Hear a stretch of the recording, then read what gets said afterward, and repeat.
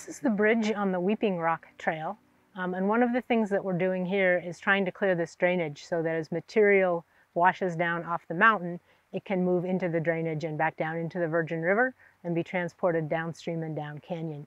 This trail did not sustain a ton of damage from the original rock avalanche. It's not buried that deep. A lot of the damage came down here just from the force of that avalanche hitting the ground. Trees were knocked over, equipment that was parked in the parking lot was damaged.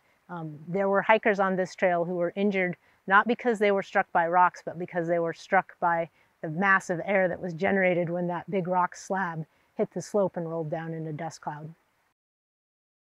The debris pile you see behind me is not a result of the original rock avalanche. This is all material that has come down as the rain has hit it and as things have rolled down.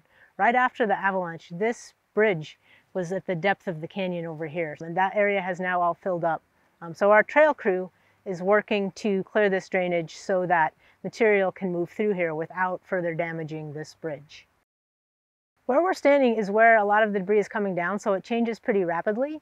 And if we tried to put a trail through it, it would get continually buried. By opening this channel up underneath, hopefully the debris can move under the bridge. This trail is a historic trail. It was constructed in the 1930s.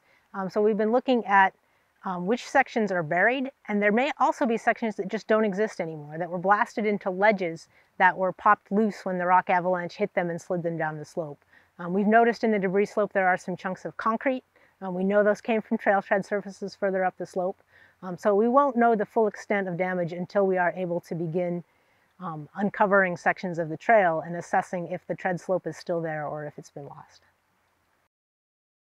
We don't have a trail open date yet. We're still collecting data on frequency of rockfall. We're still trying to get a better sense of what techniques we might be able to use to minimize risk to our workers on the slope and to people hiking it later, both as we clear it and once it's open, and getting a better sense of what it will take to clear all of this debris balanced in a very precarious place in a landscape that's constantly changing.